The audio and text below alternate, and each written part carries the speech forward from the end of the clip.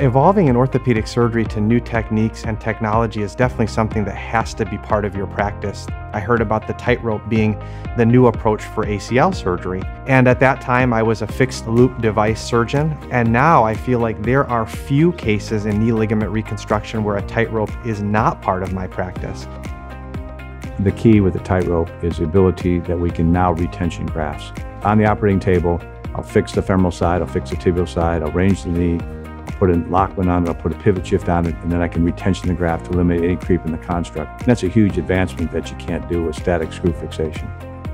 I remember in the past, sometimes you'd blow out the posterior wall when drilling a femoral tunnel in an ACL, and then you'd have to go make a secondary incision to get fixation, and it really created a problem. Now, with the ACL TightRope technology, you can pop a button through that cortex without having to make another incision, lock it down, and you don't have an issue, and the patient gets better with minimal trauma.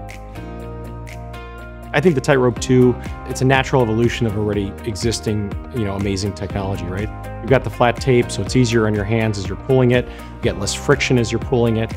You have an added mechanism for locking just to minimize the risk of graft slippage, which I think is really those features that are most appealing.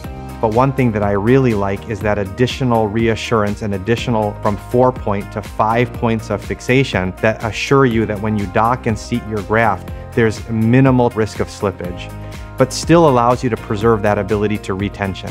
ACL TightRope technology in general and the TightRope 2 have rapidly and will continue to rapidly affect every aspect of knee surgery.